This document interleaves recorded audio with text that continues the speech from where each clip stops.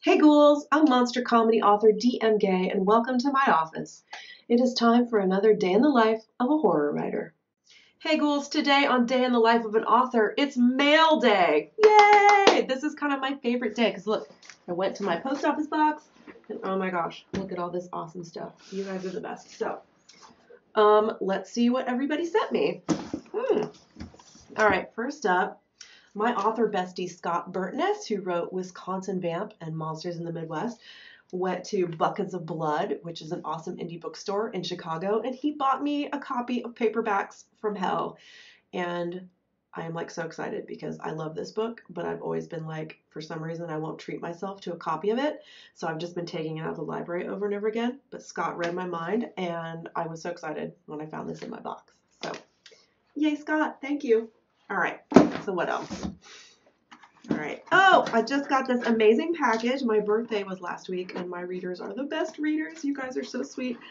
Dennis sent me this custom Ronnie James Dio guy. He's been painted to be like a zombie, like undead zombie. And oh my gosh. Oh, thank you, Dennis. It is so adorable. I think somebody on Etsy does these. And if I can figure out who it is, I'm going to pop the link down here because they take these cute little toys and then they make them zombie. And everybody who loves monsters has to have one. So Dennis, thank you so much. This means like so much to me. So yay, mail. Oh my gosh. So this one, I did not know what to expect. It was a surprise.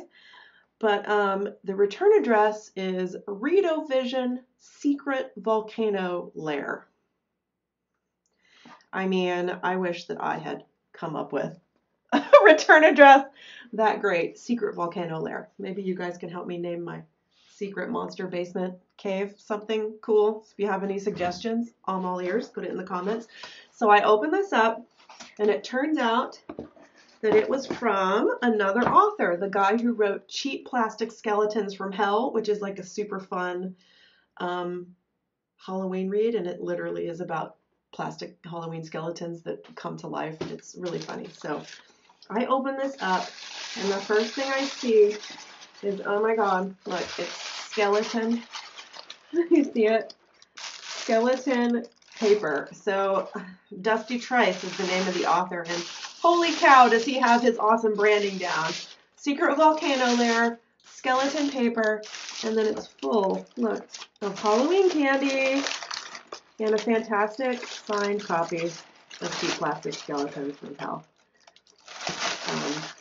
I did like a book review on the channel of this book, and he saw it, and he sent this to me as a thank you, like totally unsolicited, and oh my god, isn't that like the cutest ever? I love Secret Volcano Lair. So, all right, what else is in my mailbox? Oh my gosh. Oh my gosh. So this is from one of the readers in my Facebook group, DM Guay's Horror Comedy Corner. We're doing a New Year's 2024 reading challenge because we're always looking for new books and new authors. So we're doing something called a 12 Books, 12 Fiends challenge where we have to like go out of our comfort zone and find book recommendations from people that are brand new to us. And every book has to be from a different recommendation. So Ziggy from my group sent me this adorable handmade Halloween pin to thank me for doing the reading challenge because he is what's called a whale reader, meaning he reads like 10 or 20 books a week and nobody can keep up with them as far as recommendations. So he sent this as a little thank you. Ziggy, you're the best. Thank you so much. So, oh my gosh, I also have some goodies and I forget the names of everybody that sent them to me. But I love every single one of you. So I got a Christmas card, awesome postcard. And then the last book, Revenge of the Furballs, had a hamster of suspect origin. So somebody found these cute little monster hamster stickers and sent them to me. And oh my gosh, this is one of my favorite, is a VHS copy of Twilight of the Cockroaches, because if you know me at all, you know that I have a talking cockroach named Kevin who loves Dio in my books. So this was an inspired by Kevin gift, and I really love it. I appreciate it. So love the P.O. box. It's like treasures. Okay, what else do we have? Oh my gosh, it's a birthday card. Yay! Thank you, Grace, for my birthday card. It means like so much to me that you guys are not just like readers, but you guys are like friends, and that you think of me on my birthday. It's very sweet. On your birthday, I can't give you the sun and stars, so here's the moon. You get me. You totally get me. I love it, Grace. I love it. Oh, I have another card too. I thought it was a birthday card, but it turns out it's an awesome Christmas card. And it comes with stickers. Oh my gosh. Yeah, stickers. And, oh, a fortune teller fish. Remember? Miracle fortune teller fish? All right. Let's tell my fortune. Let's see what mood I'm in. All right. You put him in your palm and see what happens. Oh, what's he doing? Oh, is he flipping over?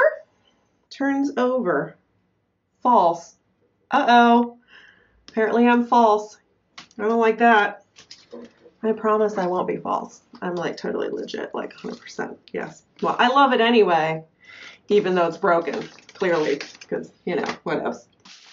I think I have one last big thing in the mailbox. And this actually, oh my gosh, okay, this is something that I ordered for myself. So it's kind of cheating, but it just came in the mail. So it's like a book reveal. This is a copy of Criswell Predicts. And if you are an Ed Wood fan, you kind of know who Criswell is. Greetings, my friend. We are all interested in the future, for that is where you and I are going to spend the rest of our lives. Anyway, so apparently he was a TV psychic in his actual career, and he wrote a bunch of books of predictions. So I found this one used online, and if I am correct, I think it's actually autographed, which I'm super excited about. So this was a very exciting book mail for me personally. So squeeze. All right. I think, oh no, wait, I have one thing left. One thing left in my mailbag. This was a Christmas card that I sent out, and one of the things that it had in it was a coloring page with all the 24/7 Demon Mart characters, and someone sent it back to me with a note that said, "Yeesh, where's Dee Dee?" So, sorry, William, I didn't make you happy with putting all the characters in the character art. I promise I will work harder next time. I swear. Yeah. All right, ghouls. So that's it for my mailbag for today. Please stop back again for another day in the life of a horror author. I may do something exciting like type or make notes on index cards. Or, you know, do something crazy with my monster office back here. So thank you so much for spending time with me. I appreciate every single one of you. Thank you for watching. Thank you for reading. I'll see you again soon.